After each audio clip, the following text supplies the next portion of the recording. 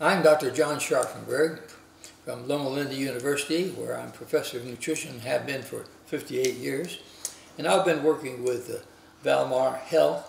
You can find out about them on the website.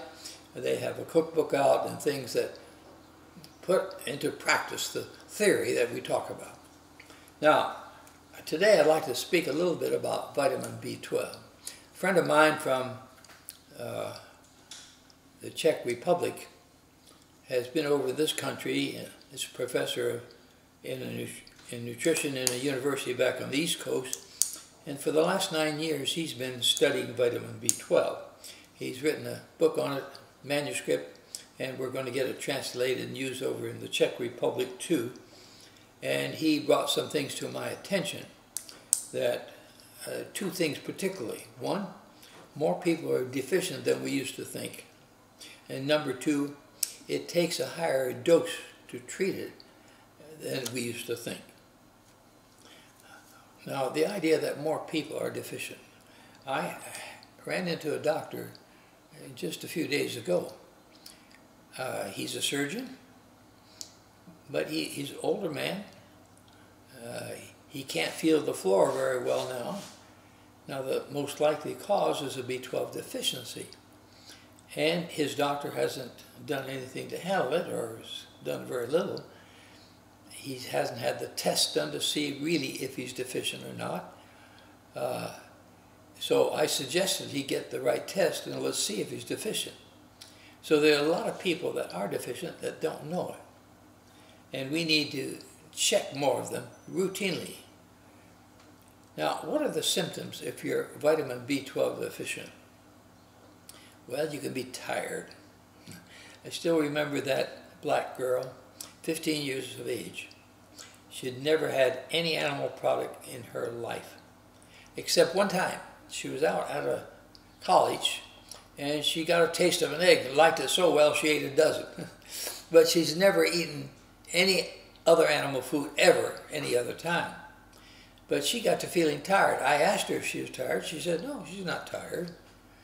But then when I found that she had this B12 deficiency, the anemia, and I gave her B12, she began to feel so much better that she came back to me and she said, now I understand why you asked if I was tired. She said, I thought everybody at the end of a day's work felt like I did.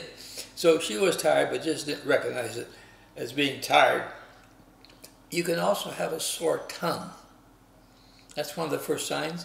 Another sign is you're not quite mentally right. Now, you might not know it, but your friends might detect something wrong. You could have a sore low back. That's common. You can have numbness and tingling of your fingers, menstrual irregularities until menstruation stops.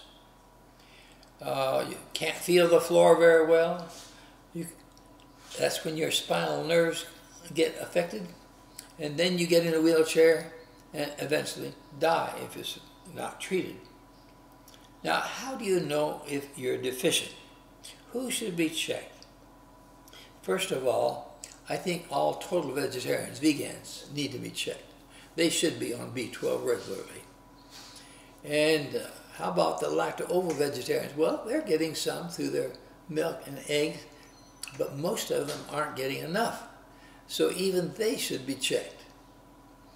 And then anybody over 50 might not have the right elements in his stomach, hydrochloric acid, intrinsic factor and things, that he may be deficient too, even though he's using milk and things with B12 in them.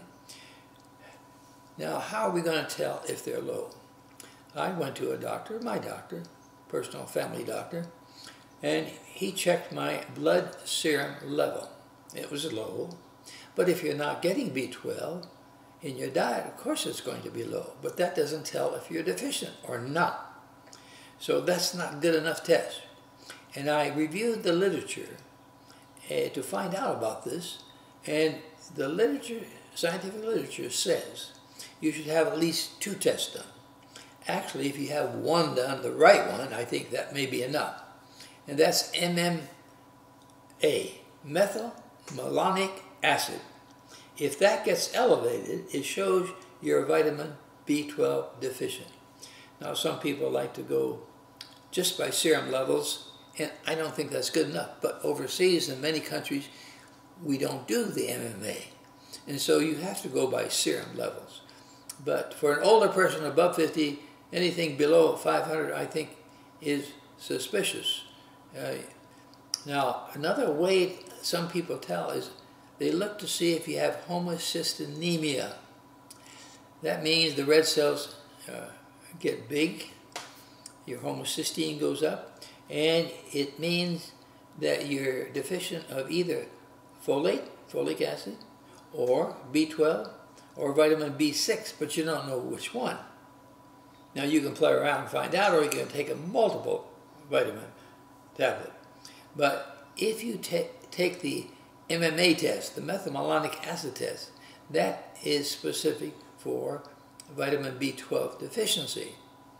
And if you're deficient, we now know that you've got to be on a bigger dose to recover more quickly.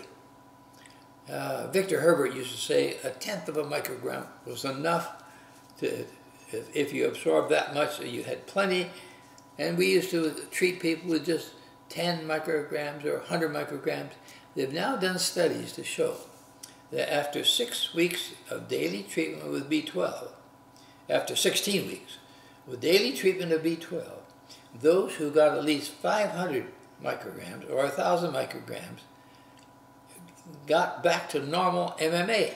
Their methylmalonic acid returned to normal. It was down to where it should be, okay? But the smaller doses aren't doing much good.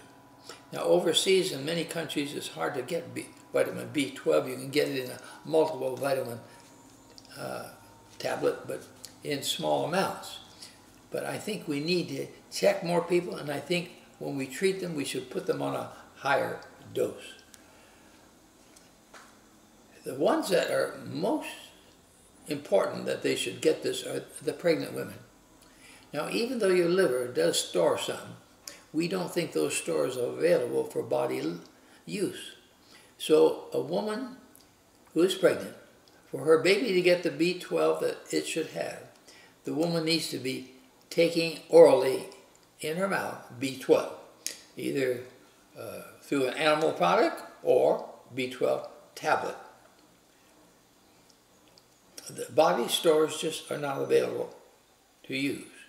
Now, can't your body make vitamin B12?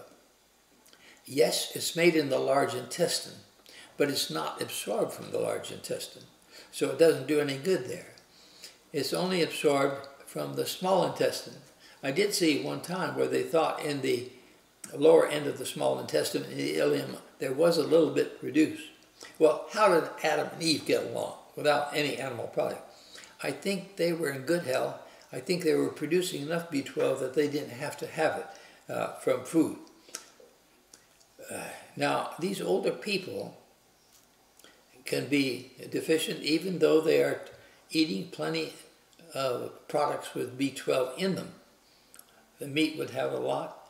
The milk would have plenty if they used a lot of milk.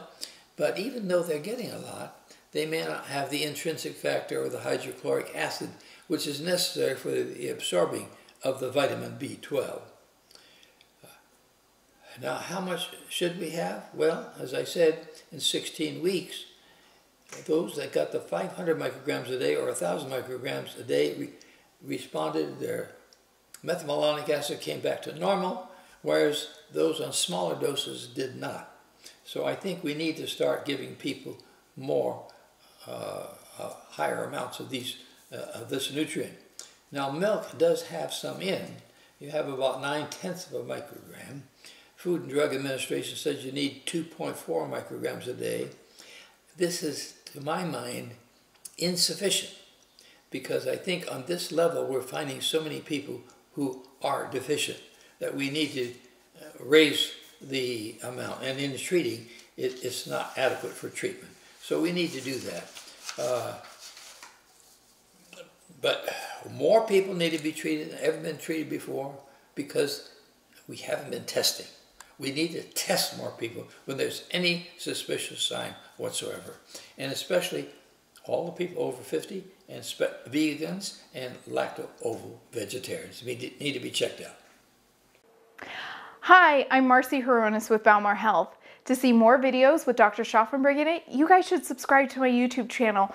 We talk about a ton of fun stuff like healthy vegan recipes, product reviews, health and beauty tips, and so much more, and I want all of you to be a part of it. Let me know in the comment section if there's anything else you guys would like to see. Thank you so much for watching today, and we will see you next time.